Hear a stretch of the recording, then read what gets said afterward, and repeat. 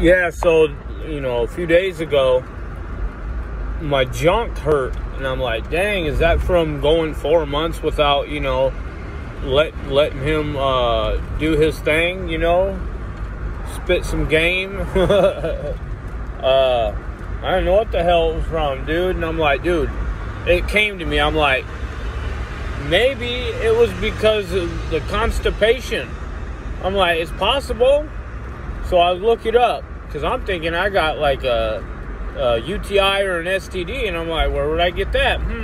That's a good question, right? So I looked it up, and sure enough, constipation can cause UTIs. So there you have it.